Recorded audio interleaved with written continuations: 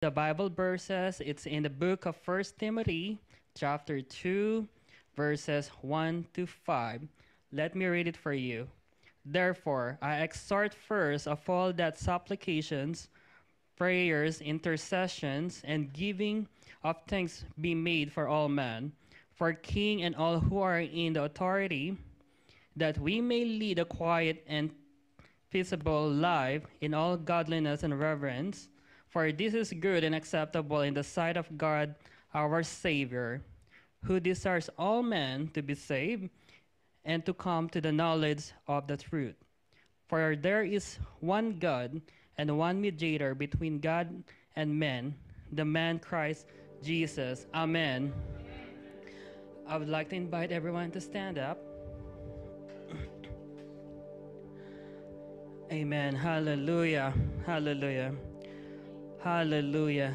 Father God, in the name of Jesus, we thank you as we wake up in the morning that you give us life and you let us breathe again, Lord Jesus. Father God, we acknowledge your presence as the King of Kings, as the Lord of Lords. Holy Spirit, I invite you in the middle of our service that your presence will remain on us and give us more convictions to your word. Hallelujah. And we may understand your grace and your love to us, that you never give us condition, but your love is unconditional for us. Hallelujah. Father God, whatever uncleanliness and unworthiness to our life, Lord, we surrender to your mercy. We surrender to you, Lord. I ask for your Holy Spirit in the name of Jesus to wash us by the blood of Jesus from the top of our head to the soles of our feet. Hallelujah. So that we may be worthy to come to your throne. Hallelujah. Hallelujah. Father God, I ask for your presence, Lord Jesus. Hallelujah. Let your fresh anointing, hallelujah, to everyone through this service, from our worship leader to our pastor, to my brothers and sisters that come here, Lord, honoring your presence. Hallelujah. Bless us with anointing, with healing. Hallelujah. With financial breakthrough to everyone. Hallelujah. And most of all, Lord, we desire to grow to your word, Lord Jesus, unitedly in your spirit. Hallelujah. Hallelujah. Father God, I thank you. I thank you from the bottom of our heart. Hallelujah, Jesus. We proclaim the victory of your word in our life. Hallelujah. That we will grow, that we even more working to your presence to be one of your, hallelujah, Jesus, to be your faithful servant in the name of Jesus. Hallelujah. Hallelujah. To my brother and sister, I thank you. Hallelujah. Everyone says amen. Amen. I want to invite you guys to stand and pray with me. Lord, we welcome your presence in this place right now, God. Lord, our only focus is on you.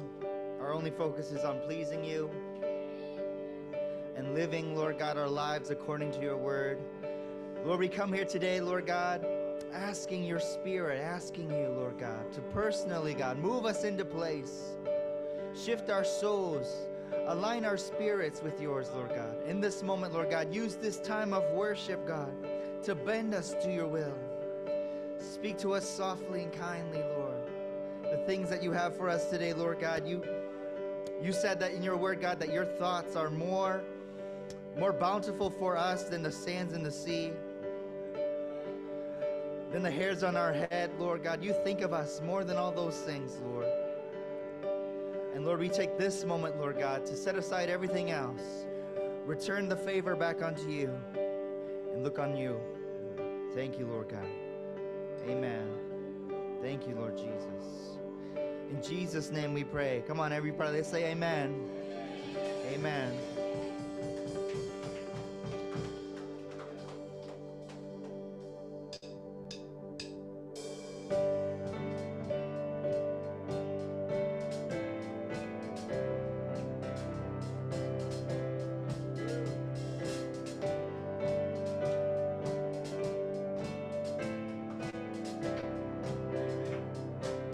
He's coming on the clouds. is coming on the clouds. Kings and kingdoms will bow down. Amen. Every chain will break. Every chain will break. His broken hearts declare his praise. Who can stop the Lord Almighty? Our God is the Lion of Judah. He's roaring with power and fighting our battles. Every knee will bow before him. God is the Lamb that was slain for the sins of the world. His blood breaks the chains. Every knee will bow before the Lion and the Lamb. Oh, every knee will bow before him.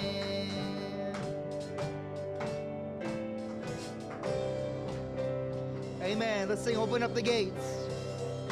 Open up the gates. Make way before the King of Kings. Amen. He has come to save. A God who comes to save is here to set the captives free. For who can stop the Lord Almighty? Our God is the Lion of Judah. He's roaring with power and fighting our battles. Every knee will bow before him. Our God is the Lamb that was slain for the sins of the world. His blood breaks the chains. Every knee will bow before the Lion and the Lamb. Oh, every knee will bow before him. Amen. Every knee will bow, tongue confess. Oh, sing it with me, church. Who can stop the Lord? Who can stop the Lord Almighty? Who can stop the Lord Almighty? Who can stop the Lord Almighty? Who can stop the Lord? Oh, that's right, no one. Who can stop the Lord Almighty? Who can stop the Lord Almighty? Who can stop the Lord Almighty? Who can stop the Lord? Our God is the Lion of Judah. He's roaring with power and fighting our battles. Every knee will bow before him. Our God is the Lamb that was slain for the sins of the world. His blood breaks the chains. Every knee will bow before the Lion and the Lamb. Oh, every knee will bow before him.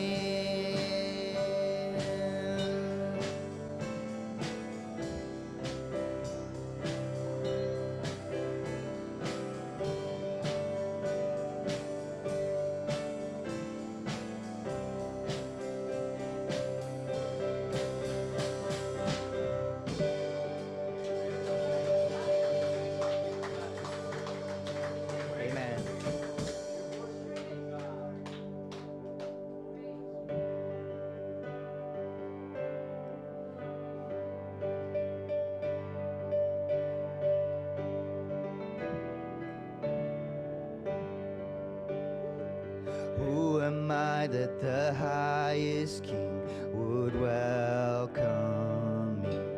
I was lost, but he brought me in. His love for me. Oh, his love for me. Who the Son sets free. Oh, it's free indeed. I'm a child of God. Yes, I am. Free at last, he has ransomed me. His grace runs deep. While I was a slave to sin, Jesus died for me. Yes, he died for me. Who the Son sets free, oh, it's free indeed. I'm a child of God. Yes, I am.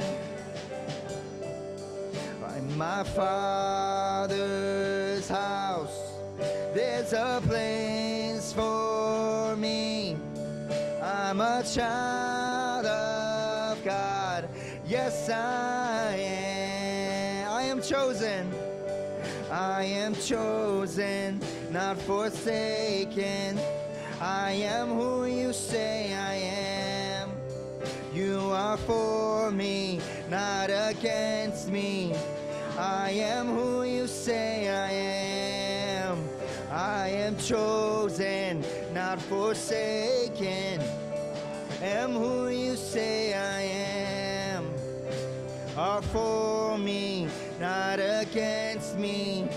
I am who you say I am. I am who you say I am. Who the Son sets free, oh, it's free indeed. I'm a child of God.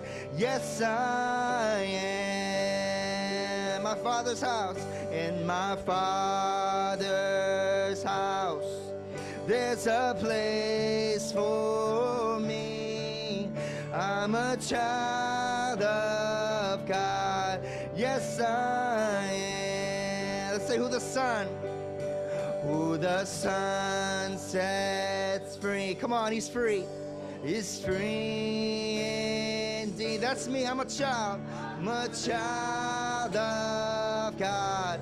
Yes, I am. In my Father's house. Come on, there's a place for me. I'm a child of God. Yes, I am.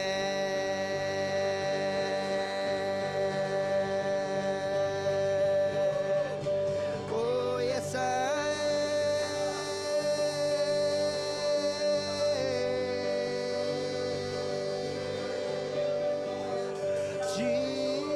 Jesus. Come on, church, let's sing it together, Lord. Oh, we are yours. We are yours forever, Lord. Amen. Thank you, Jesus. Thank you, Lord. Thank you, Lord. Oh, we bless your name. We bless you, Lord. Amen. Amen.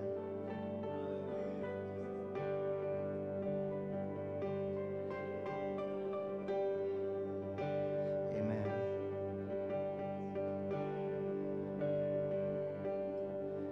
Oh, thank you, Jesus. Amen. Let's just sing it again. Who the Son sets free. You guys sing. Is free indeed. I'm a child of God. Yes, I am. My Father's house. In my Father's house, there's a place for me. I'm a child of God.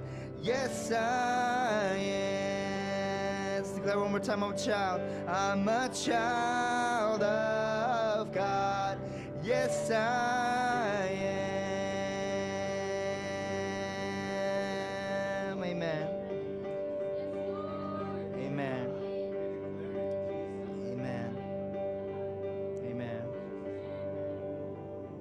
That's powerful words right there. Some powerful words to speak to your own soul. Just speak it to your own soul. Speak it to your own spirit. Maybe there's some of you who don't feel like you're a child of God. Maybe you think like, I've done so much wrong. I've done so much sin. I've knowingly committed so many sins against God and against His word. Well, guess what? When you come to Him, you don't have to come to Him with guilt or with shame. He says, hey, as long as you give me your heart right now in this moment, you are my child. You are my son. You are my daughter. I don't care about your past. I care about your present. Where are you right now? Lord, we make our heart, our soul right with you right now, Lord God. It doesn't matter what we've done yesterday, a week ago, an hour ago, 5 minutes ago. As long as we come before you right now in this moment with our heart, you call us your son. Thank you for your grace, Lord. Thank you for your grace, God. That's amazing, your amazing grace. Jesus. Amen. Isn't God good? Amen. Amen. Sing Amazing Grace, how sweet the sound. Amazing grace, how sweet the sound that saved a wretch like me. Come on, church, let's sing. I once was lost, I once was lost, but now I'm found. Was blind, but now I see. Amazing grace, oh, amazing grace, how sweet the sound that saved a wretch like me. Oh, I once was lost, but now I'm found. Was blind, but now I see. I can see you. I can see you now. Come on. I can see the love in your eyes, laying yourself down,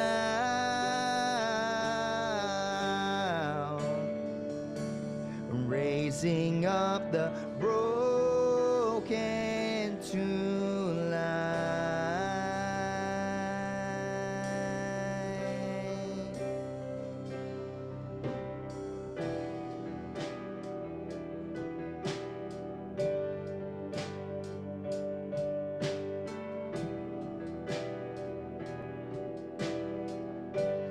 All these pieces, broken and scattered, in mercy gathered, mended and whole, empty-handed, but not forsaken. I've been set free. I've been set free. Amazing grace, how sweet the sound that saved a wretch like me. I once was lost. I once was lost, but now I'm found. Was blind, but now I see. I can see you now. Come on. I can see the love in your eyes, laying yourself down,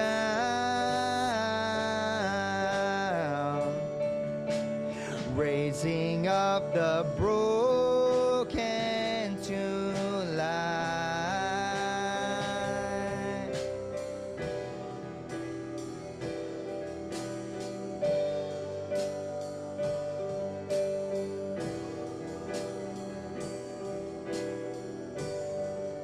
Take our failure, you take our weakness, you set your treasure in jars of clay. So take this heart, Lord, I'll be your vessel, the world to see your life in me. Amazing grace, how sweet the sound that saved a wretch like me. I once was lost. I once was lost, but now I am found. Was blind, but now I see. I can see you now. I can see the love. I can see the love in your eyes. Laying yourself down,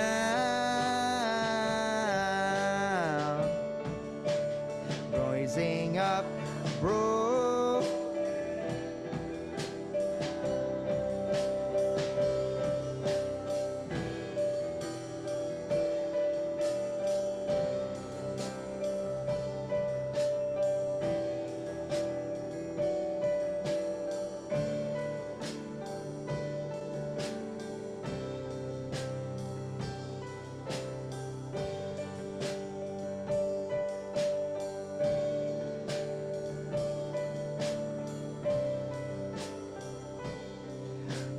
Amazing grace, how sweet the sound. Sing it, church.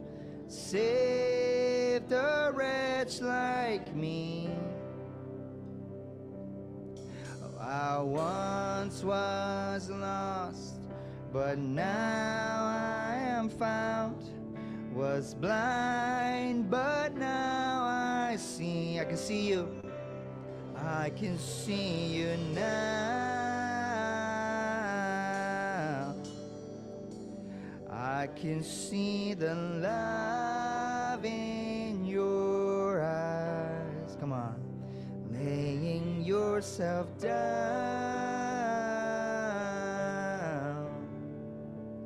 Raising up the broken to life.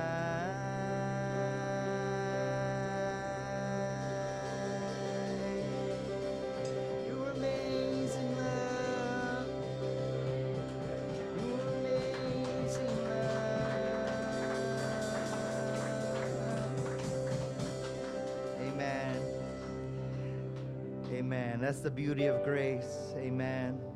Thank you, Lord. I pray that God would give you a revelation of His mercy and grace, His profound love for you like no one else. Thank you, God. In Jesus' name, amen. Amen. Thank you, everyone. You can be seated. I watch myself with getting older because there's a tendency, I've seen it when I watch the people grow old, to want to talk about how it used to be. Well, there's some value in it, so I'm applying how it used to be for the local church. This is tithes and offerings invitation, but I'm really giving a plug for the local church, the support of the local church, because it's a package. It is your presence, your prayers, your fellowship, your ministry to each other, and the financial, and it really always goes together. If you're not getting in on all of it, you won't be interested in giving. But about the local church, I think everyone knows that there's a lot of detachment from it, maybe not in all parts of the world, but it's spoken of in our country. And how it used to be, everything you got from God, you got from your local church. Now, of course, I was a child, that's part of the memory, but it was largely so. This was, of course, there was no virtual. And it was a very special occasion to hear of people that were doing things elsewhere. A special thing if a missionary came or spoke. Or really, the moves of God, that are brought by visiting evangelists, that was even a rare occurrence. So something else has happened now. We can't go back. But if anyone wants to know how the old days were, how the old-fashioned days were, ask me. So I could wax eloquent on it for a long time. But anyway,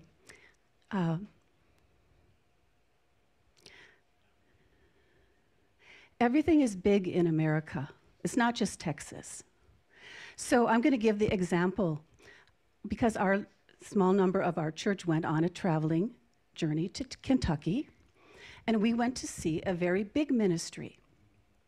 It reaches people, millions of dollars, is making an impact, and that is the Noah's Ark and the Creation Museum, and their teachings and hearkening, even if you're not 100% understanding of the dilemmas of science, you can understand that they're giving the Bible worldview. It's very impactful.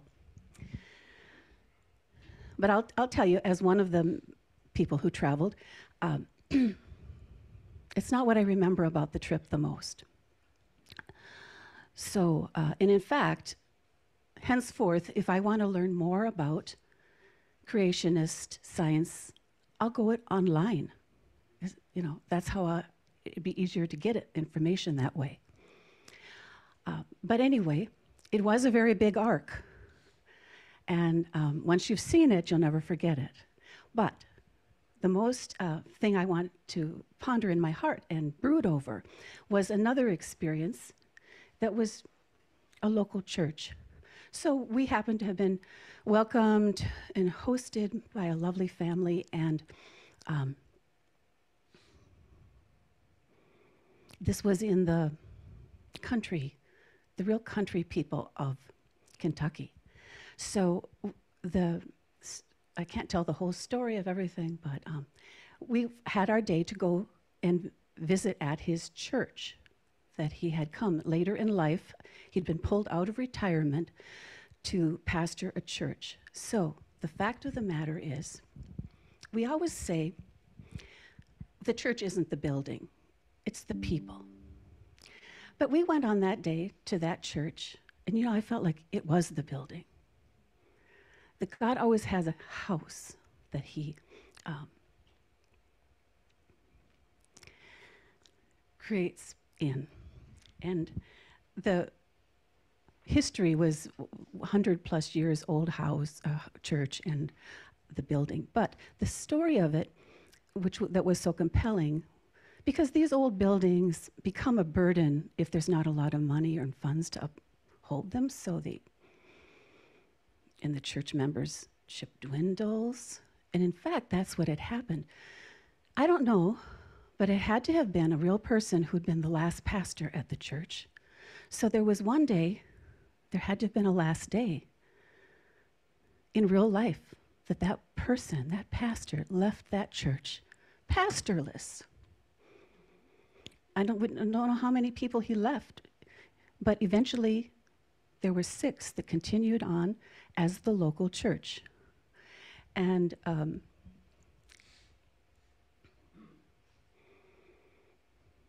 so, as Jesus says when he speaks to those who are holding a candlestick of the churches, I still have some names in Sardis who are holding. So there were 6 people that held the church for 3.5 years, conducting a service of some sort, though not one of them was being raised up to be the preacher. But they did what they could, and they had song, and they had worship, and they passed the offering plate. And they continued to give into the church. So, and believe. And it wasn't like there was a shortage of churches in the area as we drove through. There are lots of Christian churches. So you can imagine any amount of thoughts or arguments could come into the minds of these 6 people as to why this might not be necessary. I don't know how they processed. but they did stand and maintain their local church because as long as they had the candlestick, it would remain. So it was wonderful to see how the church was blessed then. That a pastor who visited only eventually became their pastor, and the church has doubled in size. And the pastor said, I think it was, these people had really done well with their offering in those 3.5 years. They had quite a good bank account, he said. So as I say, the commitment to the local church, there is a lot of competition for it, and which is just the day we live in. But something is being done in the little places and the places where there is this tie that binds, and we can feel like it's to each other, but it's just something that was established in the Spirit. And it's not of our decision, but God can't sustain things if we don't do our part. So that really was my experience of the trip. And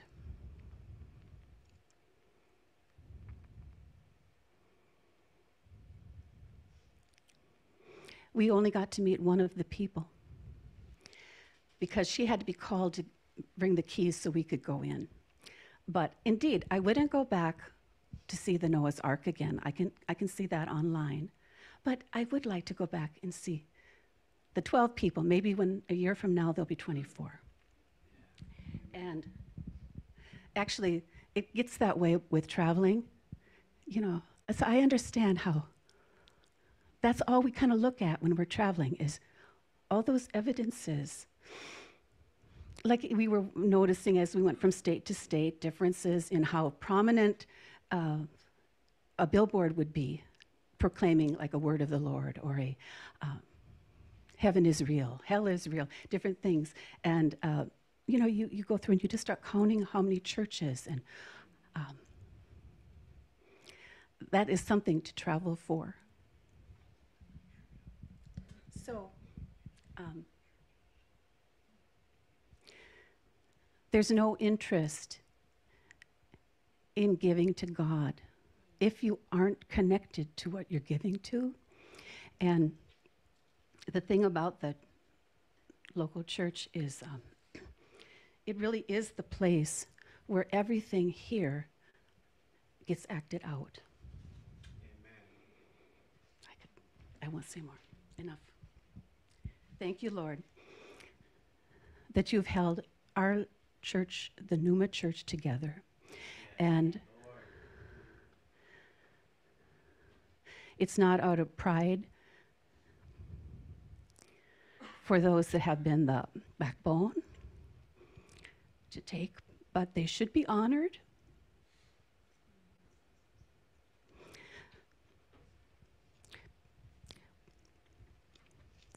Because when people need the church, they need the church.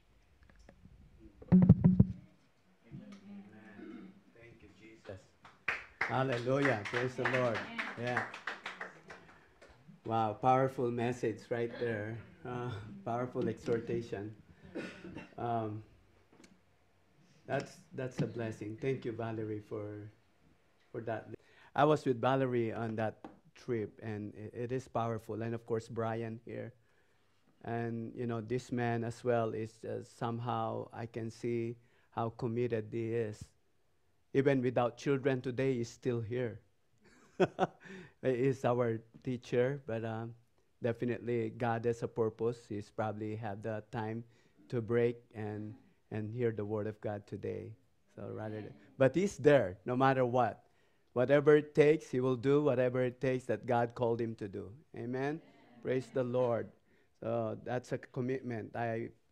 Lord, I just want to thank you for this time. I just want to lift up your name on high. Today is the day that you have made for all of us. We want you, Lord, to speak to us today, Lord, more and more of who you are. And for us, oh Lord God, to keep going and to do what you have called us to do.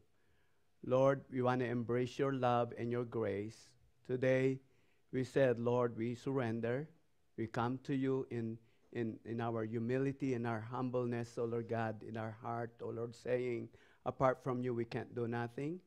I myself personally said, apart from you, I can't do nothing. I surrender. I give everything to you, Lord, and cover me under your wings as I speak the word, not by might nor by power, but by your Spirit, who will speak to us today. I pray all of this in Jesus Christ's name. Amen and amen. Amen. So today we're going to keep continue to our series, and now we're in the book of Ephesians. So the letters of Paul to the Ephesians. And understanding that more, we got a little bit of review from last time that I've been discussing about the book of Galatians, or the letters of Paul to the Galatians. And the letters of Paul to the Galatians talks about the gospel of Christ, the gospel in the family of Jesus and Abraham, the gospel transforms by the presence and power of the Holy Spirit, and Christ lives in us. So these are the points of the purpose, of the very purpose actually of Paul giving all this statement that he put on to those letter. Number one thing that is essential, that Christ lives in us. The essential is the truth of justification by faith rather than by human works was being denied by the Christian legalistic Jews, who insisted that Christians must keep the Mosaic law, but the truth is we are justified because of our faith in Jesus, right? And our trust and devotion to Jesus, faithfulness to live and die in our behalf. That's Jesus did. The law, as good as it is, does not provide the power to change what the law cannot do. Jesus Christ, our Lord, fully accomplishes. Right? There's so many laws that we know and definitely can do. Justified means declared what? Declared righteousness. There you go. Declared righteousness or righteous, and to be righteous is not by our work or following the law of Torah. But when we can all be good and follow the law, but being good, it doesn't mean you are righteous. Right? How many people, they say, I'm good. Yeah. But when you see the stop sign on the road, you didn't even stop. You roll, you roll to keep driving. Right? So that's your good. Yeah. But little things like that you can't follow. Right? But because nobody sees you. Righteous is different. Right? So even not somebody or nobody sees you, you will do what is good, right? And it's done. It's going to be done. So righteousness is walking and living in the Holy Spirit. The fruit of the Spirit manifests in our lives, which is love. And when you have love, what you have possess is patience, joy, kindness, so on and so forth. You will never get tired to forgive others, because you are not the one who forgives or loves, but God is. When it says Christ lives in you, that means He's the one that forgives. He's the one that gives love. He's the one that gives kindness, patience, and everything that you don't want to do. The flesh might not want to do that, but because Christ lives in you, there's conviction by the Holy Spirit inside of you, saying, don't do that. Or the flesh make decision that I won't do that. There's the conviction. There's power in me that works. Right? So that is what is all about, the epistles. But if you look at the difference between the letters of Paul between Galatians and Ephesians, you might want to look at that like this. So the Galatians, the letter of Galatia is all about the gospel of Christ, showing what is the gospel of Christ, what is the truth. The gospel in the family of Jesus and Abraham. So, the fulfillment of the blessings that came from Abraham, Jesus is the one that accomplished those blessings. Remember that word, I will bless you and so that you will be a blessing, not just only to your country, but to many nations. And that's where the accomplishment through Jesus Christ never been accomplished by the Jews, right? But here, the gospel transformed by the presence and the power of the Holy Spirit. And then Christ lives in me. So it is no longer I that lives in me, but Christ lives in me. Now the difference is this. Number one, the letter of Ephesians is all about the gospel of Christ. And the gospel of Christ here is to understand the grace, to understand the gospel, understanding grace. And Paul emphasized the grace of God. What is grace? It's all about. And then unity in the gospel, unity in the grace of God, unity in Jesus Christ. And then in chapter 6, the gospel and the armor of God, and saying the warfare. We have the war. How many of you believe that we have the war to face every day in our lives? Right? And this is what it's all about. You know, the letter of the Ephesians intended that all who long for Christ like maturity and discipline needed to develop into the true children of God. How many of you wanted to be matured and wanted to grow in Christ, wanted to grow in your faith? Ephesians is good for you to read, for you to understand.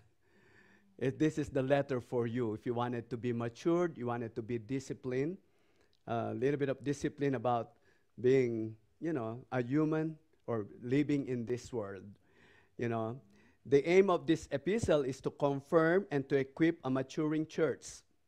It presents balanced view of the body of Christ, and it's important in God's economy. It will help to fortify and to establish the believers so that they can fulfill the purpose and calling God has given. Valerie mentioned a while ago about those 6 people that stood up, right? No matter what happened, whatever it takes, I will stand for my faith, and I will not give up to what God called me to do, wherever it is. So that it is. The epistle pertains our standing in Christ, and it emphasizes the warfare or the struggles of the saints. As followers of Christ, we must fully understand who God declared us to be. Do you understand your identity? Who you are in God? This is what Ephesians is all about. Now, to begin with, as I said, there's understanding grace. This is the story of the gospel, or the gospel story. What is the gospel is all about? And the gospel is all about the grace of God.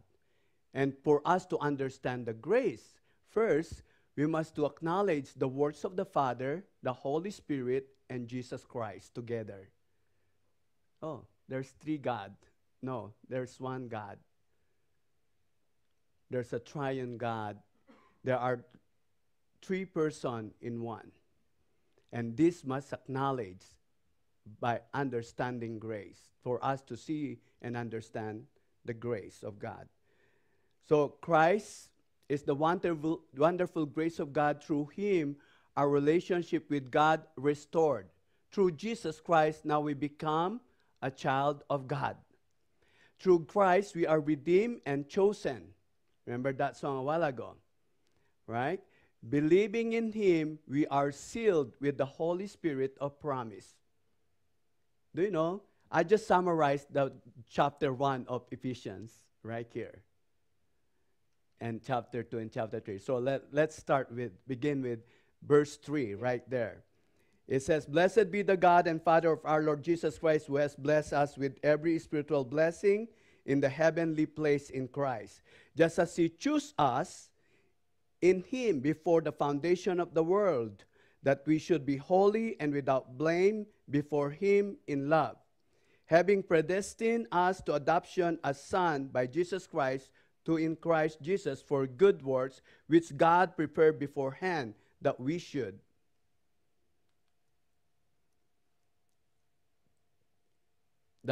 himself according to the good pleasure of His will, to the praise of the glory of His grace, by which he made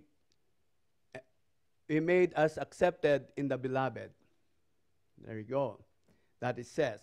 And in verse 7, it says, this.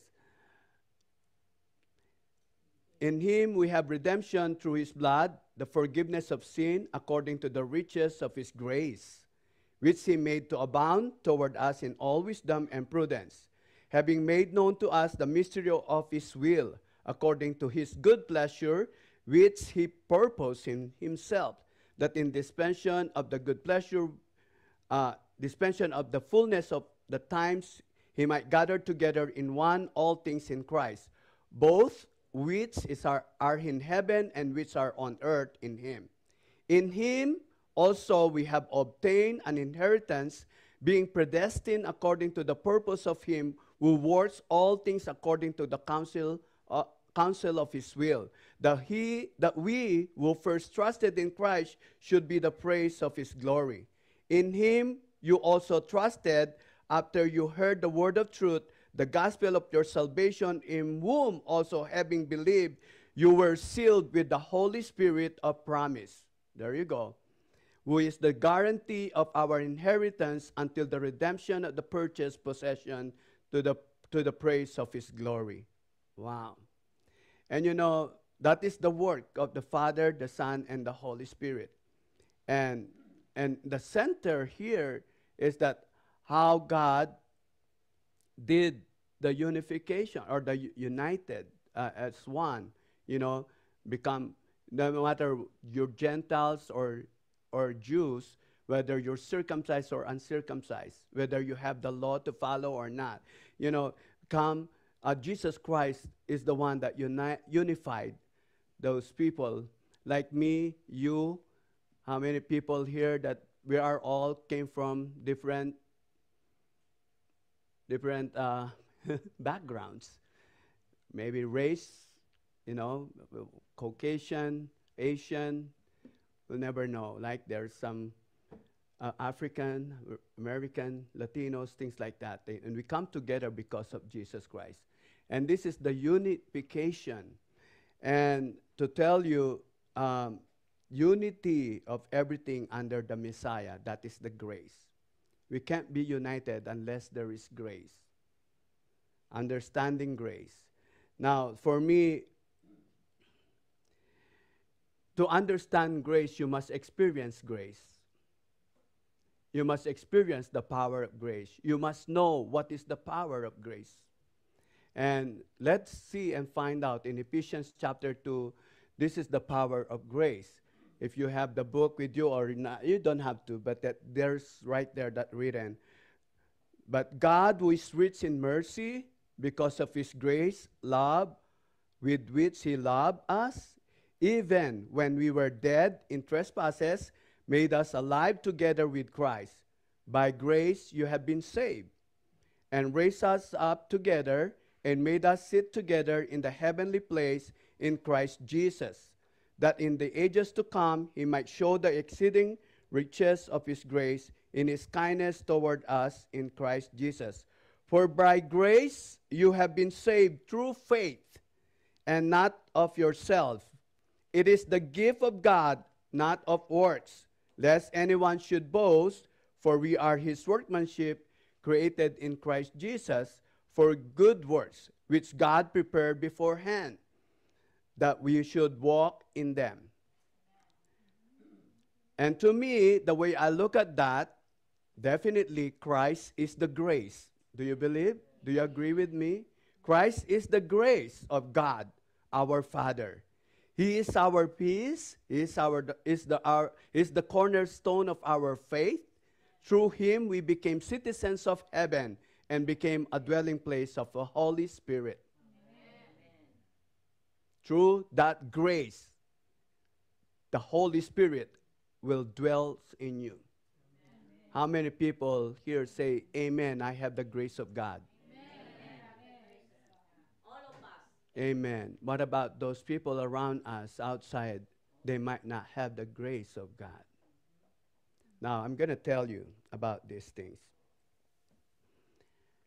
Many people having hard time understanding grace is because I've seen a lot of people in this world or people around me.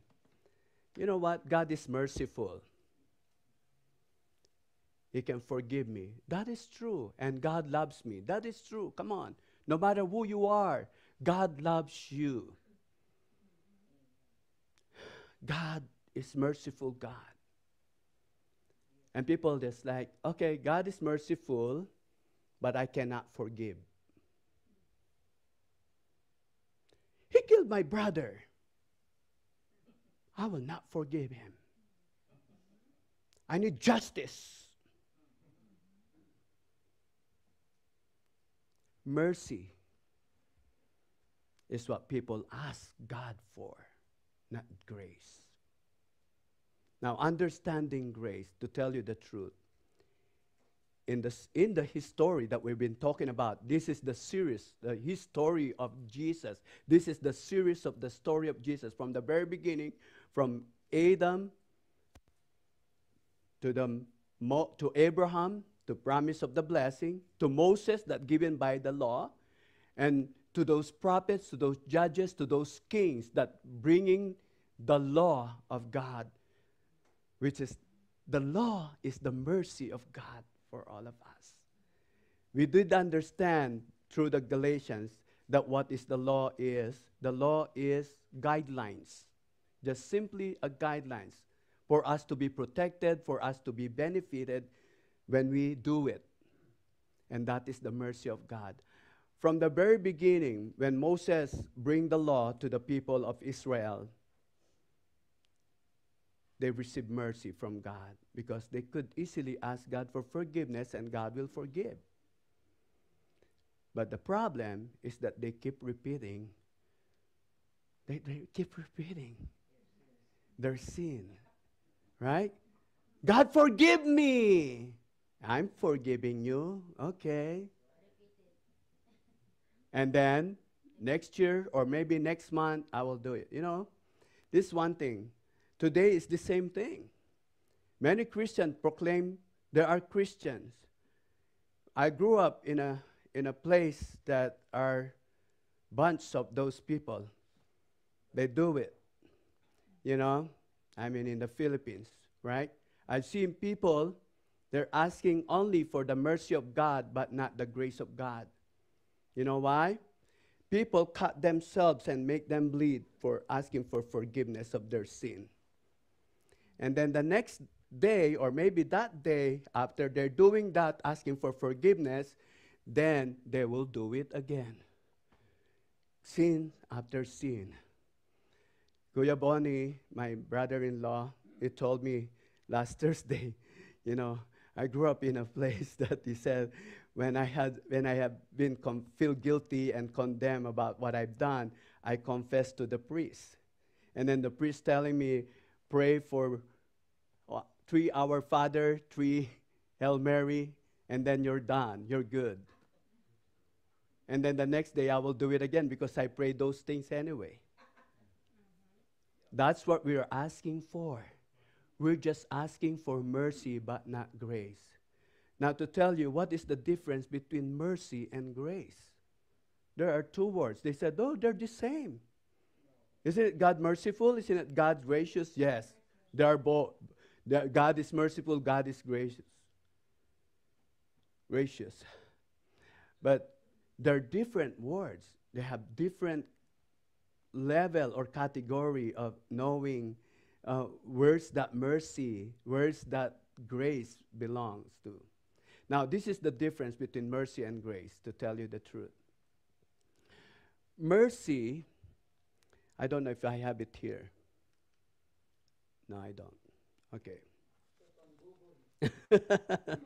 No, this is for me. Mercy is for everyone, even without asking. It's already given. Why did I say that? Like for instance, you want justice in your life. If you want justice today, all of us are dead. Because all of us committed sin. You want justice? You want justice that somebody killed your brother? You want justice for that? Even you. If you want justice, God will bring justice. But you see, God is merciful. He loves us so much. Every day, the moment I wake up, I feel the mercy of God in me. Psalms 106 is said, there are new every morning. The moment you breathe, mercy of God comes. The moment you wake up, you realize, oh, I'm alive. That is mercy of God for you. But the difference is this. Mercy is already given to all of us children of God, and even not the children of God, because people asking me, how can that person is a wealthy, filthy, wealthy man, but he doesn't even believe in God? You know what? That is the mercy of God for him. Maybe through that, maybe he will find who Jesus and who God is. Maybe that's the work of God for him to realize who God is. But grace is different. It is available for everyone to have it. You ask for mercy. You ask for mercy. You choose for grace. That's the difference. I ask for mercy of God, but I will choose grace of God. I keep doing this. You work for mercy, just like what the other people does, you know. That other people do. They cut themselves, you know, and asking God for forgiveness or do whatever, you know, do pilgrimage. In the Philippines, they kneel down and you know, they kneel down and pray, you know, and then they'll start crawling to ask for forgiveness and to ask for mercy of God. But the grace, you don't have to work for it. Right? So that's the difference. You ask for mercy, but you don't ask for mercy. You work for mercy, but you don't work for grace. Now, in order for us to understand this more and more, let's see the power of grace. What I'm talking about is this. For this reason, I, Paul, he says, I'm the prisoner of Christ Jesus for you Gentiles. If indeed you have heard of the dispensation of the grace of God, which was given to me for you, how that by revelation he made known to the mystery, as I have briefly written already, by which when you read you may understand my knowledge in the mystery of Christ, which in other ages was not made known to the Son of Man, as is now been revealed by the Spirit to his holy apostles and prophets, that the Gentiles should be fellow heirs of the same body and partakers of his promise in Christ through the gospel, of which I became minister according to the gift of grace of God is given to me. Now, the power of grace is in Ephesians 3, right?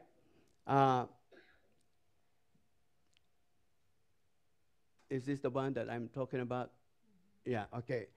So, the power of grace is this, that he would grant you according to the riches of his glory to be strengthened with might through his Spirit in the inner man, that Christ may dwell in your hearts through faith, that you being rooted and grounded in love may be able to comprehend with all the saints what is the width and length and depth and height, to know the love of Christ which passes knowledge, that you may be filled with all the fullness of God. That is the power of the grace of God. Now, this is our story. To him, you know, we is able to be exceedingly abundantly above all that we ask for to think, according to the power that works in us. To him be the glory in the church by Christ Jesus to all generations forever and ever. Amen. So this is our story right here. Our story that Paul emphasized the unity in the gospel. It is relationship with God. And we become family. We become Christ's family. and we have the relationship with one another through Christ. Now, the story in this particular thing, why is that important in what we're talking about the gospel and our relationship for one another?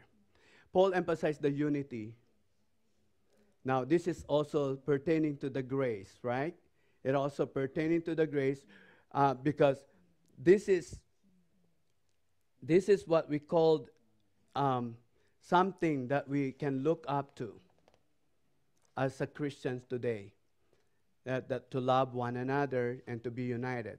As what Paul says, it says in chapter 4, verse 1, that we are one body.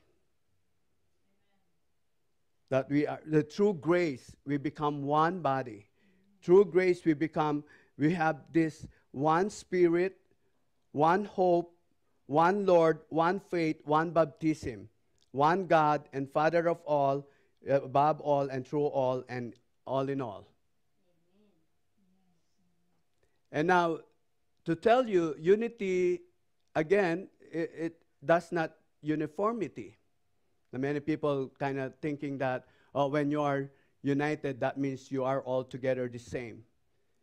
No, we are united here. Look how many color skin that you are in, right? We have black, we have white, we have brown people, but we are united, right? The same thing in every aspect. We have teachers, we have pastor, we have evangelists, we have media people, we have worship people that lead us.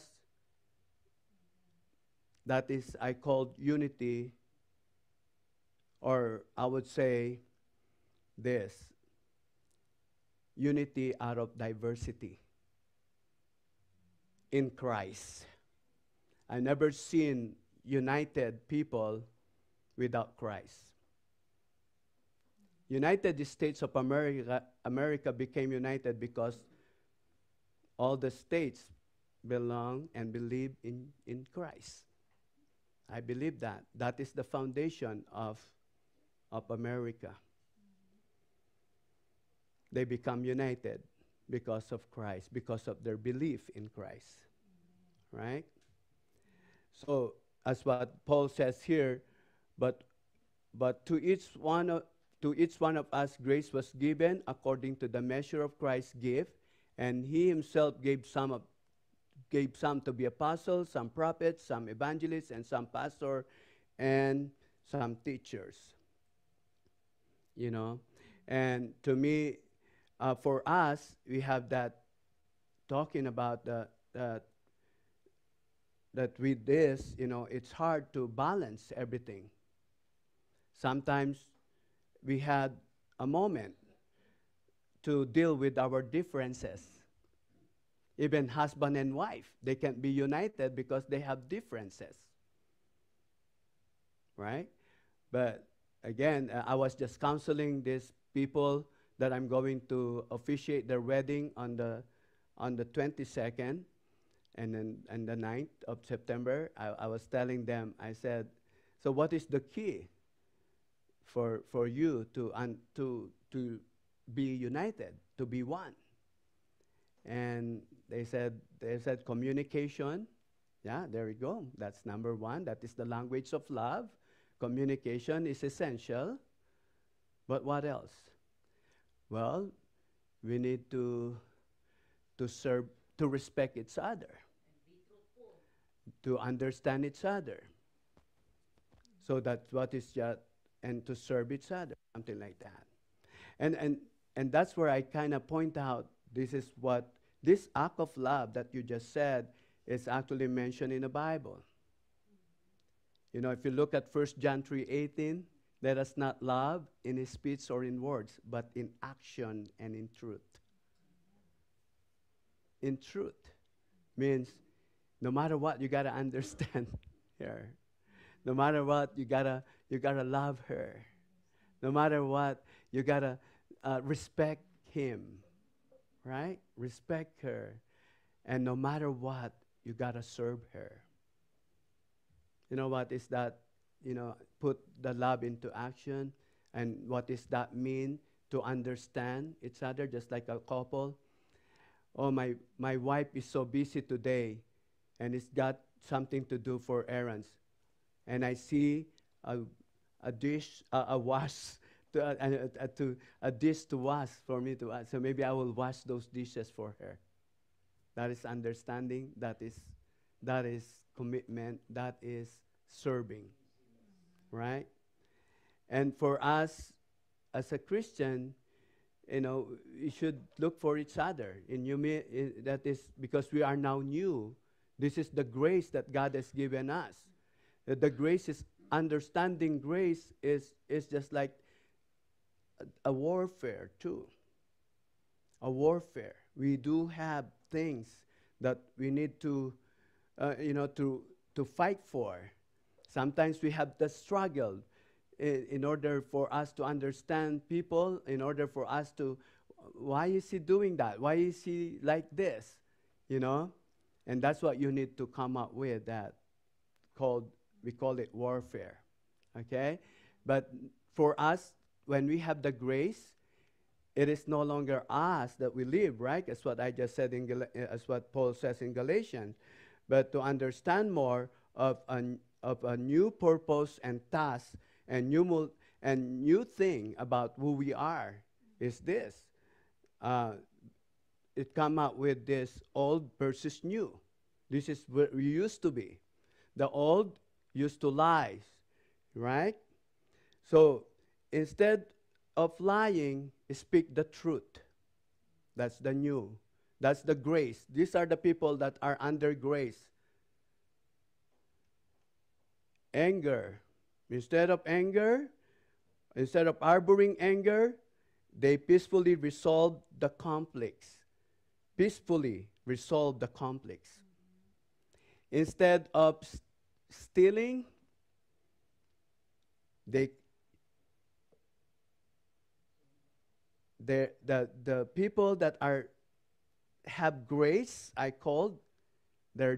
become generous. Instead of stealing, instead of gossiping, people will encourage, right? Instead of getting revenge, what you should do, forgive. Instead of gratifying every sexual impulse or promiscuity, new people that have grace cultivate self-control. Cultivate self-control of their bodily desire. Instead of getting drunk, new humans come under the influence of God's Spirit. Right? And to me, that this Christian must be like, as what Paul emphasized in Ephesians chapter 5, Christian must walk in love, walk in light, walk in wisdom, walk in the marriage of Christ and the church. And for us to be able to look all of these things, what's going on, in our mind every day. As I said, there's a war. There's a war right there. And Paul says that. And even dealing with other people, like me, every day dealing with different kinds of people, right? But you need to know that there's Holy Spirit in you that is not by might nor by power, but by the Spirit who works in you and for you to be empowered. And then many people believe, how many of you heard about spiritual warfare? Right? And spiritual warfare, people just like, oh, how is that going to be like? Oh, you just pray and battle against with this spirit. As what Paul says in Ephesians chapter 6, right? That's what he says that in Ephesians chapter 6. Finally, my brethren, be strong in the Lord in the power of his might. Put on the whole armor of God. And Paul, I'm not going to tell everybody, I'm not going to explain everyone everything here, but Paul emphasized the full armor of God. He put the belt of truth, salvation, helmet of salvation, the word, the sword of truth, which is the word of God. So he put all of those things. Now, even if you have all of those things, What is more important is to understand, before you even coming to the warfare, is to understand, first of all, is the grace. Well, understanding grace is knowing your identity in God. Do you know that? That's why I just said a while ago, a little bit. I'm trying to explain now. Understanding grace is knowing who you are in God, knowing your identity, who you are in God. You are a child of God. Because of that grace, you become a child of God. Now, you can't be on that warfare if you don't have any, if you don't know anything about or understanding of who you are or the grace is. Now, to me, in my conclusion, is this. Understanding grace is just like this. Asking forgiveness to the Lord is essential, but what is more important to God is repentance. Jesus said, go and sin no more. Remember that guy, that lady that committed adultery, and people tried to stone her, but they asked Jesus, what do you think? And Jesus said, those of you who did not commit sin is the first one who stoned her. And no one did, because everyone is their sin. And then this lady approached Jesus, and Jesus told her, asked her, did someone stone you? And then the lady said, no, my Lord. And then, here you go. Jesus said, with full of authority, so do I will not.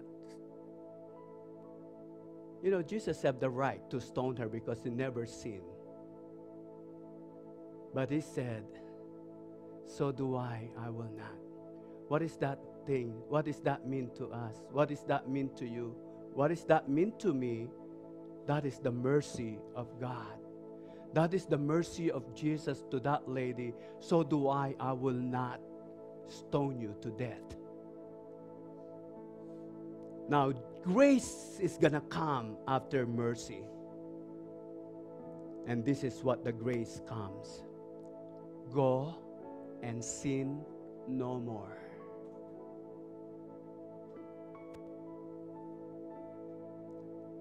Now, do you understand what is grace is? God is full of mercy. I'm still alive because of the mercy of God. I'm forgiven because of the mercy of God.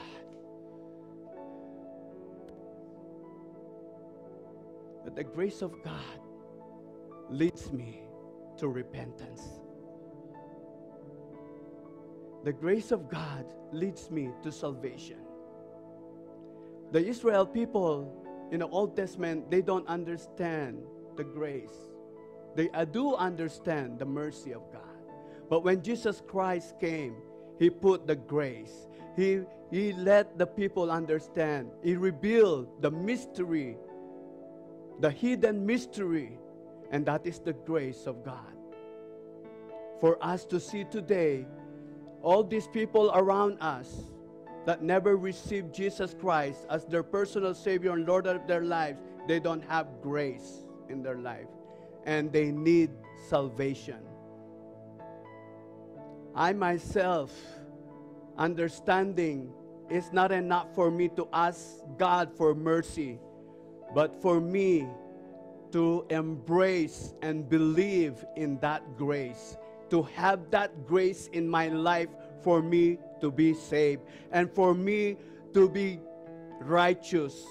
Not just only to be good person, but to be righteous. Because everyone can be good, as I said. We're not perfect, we're not holy, as I said before, that the church is not a museum of saints, but it's an hospital for sinners. We invite, I myself, I need healing. I need healing. And what I need healing for is for me to be healed spiritually, to sin no more. How many people, they don't know their identity in Jesus? So be careful and watch out. We have the warfare going on, right? But to understand what this warfare is all about, or in order for us to go to that fight or to that battle, make sure you know your identity in God. Right? How many people just go to the battle but they don't even understand or they don't even know who they are in the Lord? You have no weapon to fight back. Knowing our identity as a child of God is necessary in warfare, to tell you the truth. You know why? Because that is your weapon. That is your weapon to, not just only to defense. The armor of God is for you. It's your defense, like from the enemy. But your weapon truly is the truth, is the grace of God, is the word of God. That is your offense to the enemy. And knowing your identity in God is your offense to the enemy. When the enemy tells you, you are ugly, you are filthy, you are sinners, and you know what? You're going to come back.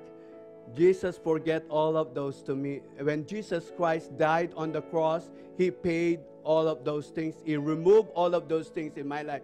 Now I'm a child of God. So you can turn back to Satan.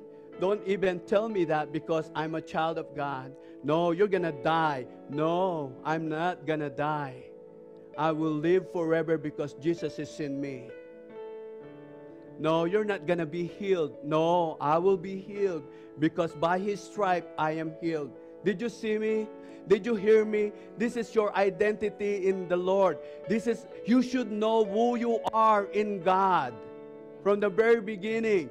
Before you even come to warfare, the battleground is here in your mind. That's the battleground. Satan put all these things, the enemy put all these things in your mind. The struggles, the problem, the curse, everything. He put that in your mind.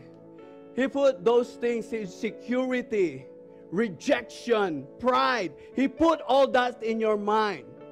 In order for us to battle, you need to know who you are in God. If you know your identity with God, and then the enemy tried to put insecurity in your mind, oh, you're not like as good as Brian. And tell the enemy, I'm a child of God. And I love Brian. I thank God that he's good or is better than me.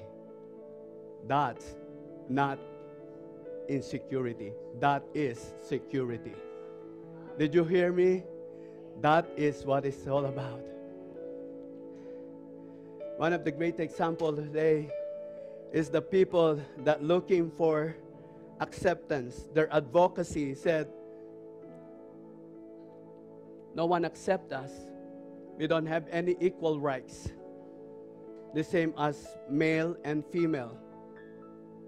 We are transgender. We are lesbian. We are gay. No one accepts us. The church don't accept us. That is not true. I said, here, this church, we accept all kinds of people. Whatever you believe, you are welcome here. But this is my problem. This is the problem, not my problem. This is the problem. You want me to accept you? But first, accept who you are. Don't just tell me, please accept me, love me. Yes, I love you. I accept you. But this is my thing. Please accept who you are. God created you this way, not that way that you think of. Did you hear me? Many people, they're trying to be accepted, but they cannot accept who they are. I want your love. I want your love. But first, love yourself. I want respect. Respect yourself first. I want acceptance from you. Then accept yourself. Don't say that I am a woman, that I'm in prison in a man's body. That is not acceptance. I love you, but you have to accept yourself. God created you to be. Today, the same thing for all of us. Maybe we have the warfare in our lives. Maybe there's something that you cannot accept, that you cannot admit to your life. Then, first, you got to know your identity in Christ, your identity in God. Knowing who you are in God is essential in warfare. And understanding grace is your power to overcome those things that is not essential, that is not for you. I thank God that I myself, by just simply understanding grace, I came to the Lord and say, God, here I am. Send me. And I want to give that grace for people to understand, not just saying Jesus loves you, but put those words into action. Simple as that. Coming to a person that needs help to drive somewhere, do it.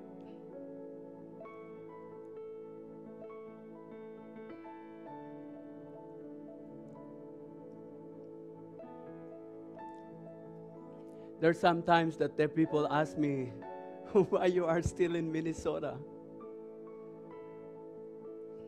And there's a lot of things that offer for you to go somewhere else and take that offer. And I said, I made a promise to God, by His grace, I can endure whatever it takes, whatever it would be. I'm still here in Minnesota because the grace of God in me. Because I did not see mercy. I didn't just see the mercy of God, because mercy is given, but I see the grace of God in me. Do you know that you are the grace of God? You are the one that God gave me. You are the grace of God.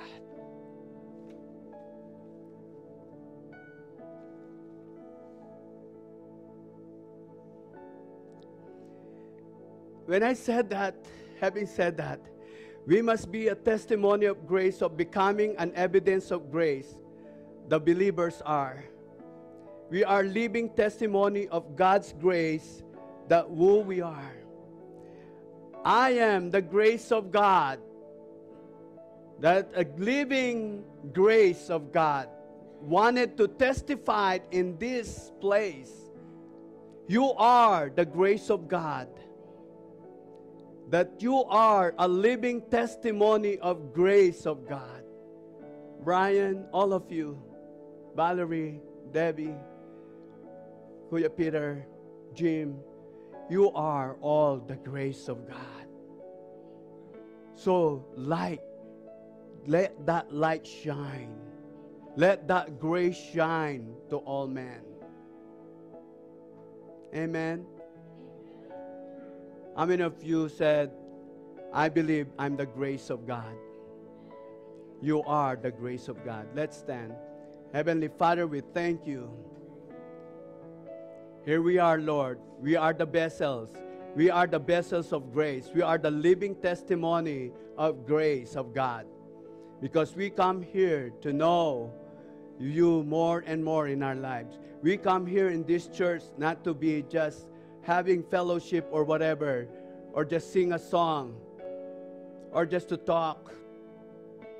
But we are here, Lord, to find more of that grace in our lives, to see more of that grace that can free us, that grace that can free us from all this world that full of darkness, that grace that freed us from all sins, that grace that free us from death, as what you just said in your word. For the wages of sin is death, but the gift of God is eternal life through Jesus Christ. The gift of God is eternal life through grace. Lord, we stand for that truth. By grace, we are saved, and not by our works. By grace, we can be sustained, because your grace is sufficient for our weaknesses, and it's made perfect for our weaknesses. So God, I just pray to help us to keep boasting on our weaknesses so that Christ's power make works in us. I just pray right now, Lord. Now we know and understand what this grace means, so we have to long for it.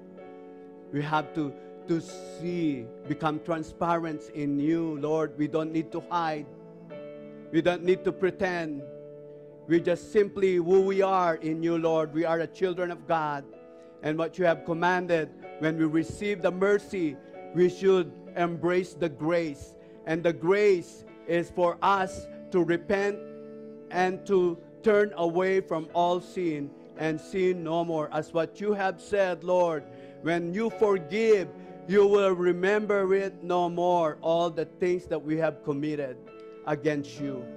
So let it flow today, Lord. Let the grace flow in the hearts of your people right now, more and more. And just by simply understanding grace, we have the power to overcome all this darkness of this world. And we have the power to overcome all the works of the enemies. When we have the power to overcome all the deception that the enemy put in our mind. We have the power to overcome fears. We have the whole power to overcome sickness.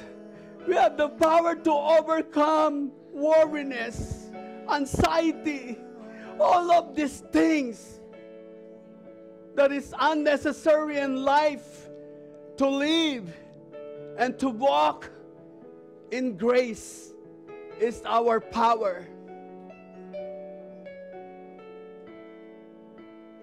Let it flow today to your people, Lord, and let it be, so that they will shine, so that this grace may be known to many people out there. That grace that people need above all. We don't need money. We don't need fame. We don't need this power that people might want it in their life. We don't need all this acceptance. But what we need is your grace for us to live in peace, in joy, in love, with full of hope, eternal glory, hope of glory. I pray that you will pour out today to all of us that are here and people that are watching right now and listening via Facebook, via Zoom, and YouTube. Let it flow right now. May the Lord bless you and keep you. May His face shine upon you and be gracious to you. May He lift up His countenance upon you and give you peace, that you may walk in the grace of God, and that you may shine all over the world, wherever you go, whoever you people that you encounter with, that you will shine, and that grace will see in you and through you. In Jesus Christ's name, amen and amen. Amen. Praise the Lord. Hallelujah.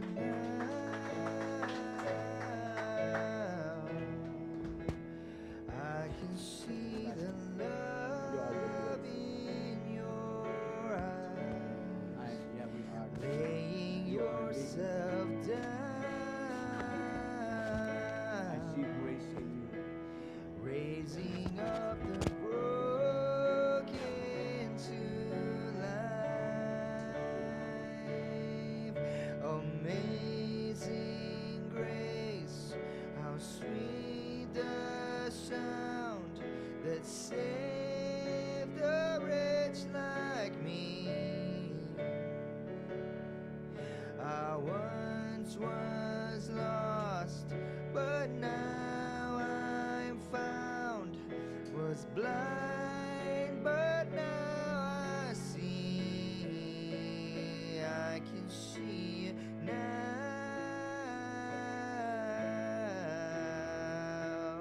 I can see.